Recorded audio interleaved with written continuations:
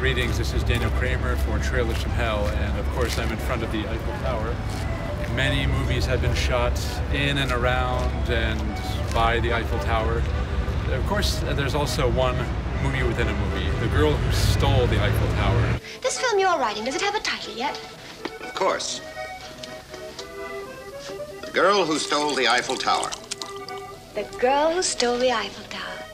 The trumpet segue into the inevitable title song. Maybe we can get Sinatra to sing it. The girl who stole the Eiffel Tower also stole my heart. Starring Tony Curtis as himself, playing a character in this movie within the movie. I see him as curiously unattractive. Not at all. Philippe happens to be very handsome. In fact, he looks rather like Tony Curtis. I see him as one of those mumbling, scratching actors destined only for minor roles and character parts. And the movie that contains it is Paris When It Sizzles, starring Audrey Hepburn and William Holden. Are you confused? Don't worry, I will explain everything in the trailer commentary. This has always been known as one of Audrey Hepburn's lesser vehicles.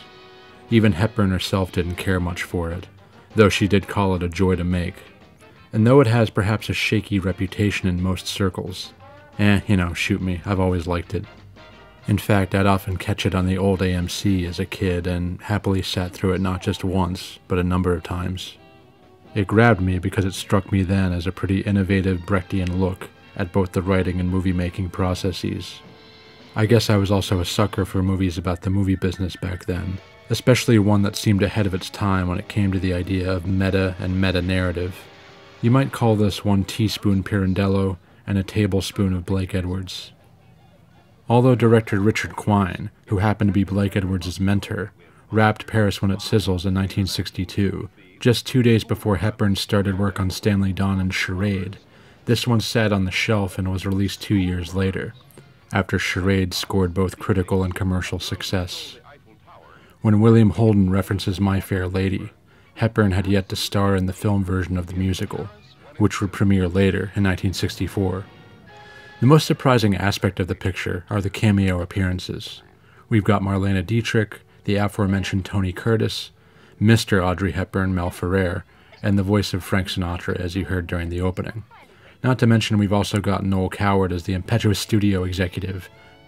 I should also mention that Paris When It Sizzles is more or less a remake of Julien Duvivier's comedy Holiday for Henrietta from 1952. That film followed 2 partner screenwriter characters who bicker while counteractively plotting their new project, as we see the conflicting scenarios play out. The setup here is similar. A young stenographer is hired to assist a hard-drinking screenwriter whose script is due in just 2 days. The obstacle is that he hasn't written a single page. All he's got is a title. So together, they work out the story and the dialogue for The Girl Who Stole the Eiffel Tower, crossing genres and tones, and entertaining any number of exhaustion-fueled absurdities. I think it's a lot of fun, and through the years I've met others who feel similarly. The screenwriter and producer here is George Axelrod, who also gave us scripts for Breakfast at Tiffany's, The Manchurian Candidate, The 7-Year Itch, Will Success Spoil Rock Hunter? I could go on. William Holden's character Richard Benson would be pleased. We've also got a lovely, wistful, sentimental, featherlight score by Nelson Riddle. As usual, don't listen to the naysayers. Make up your own mind.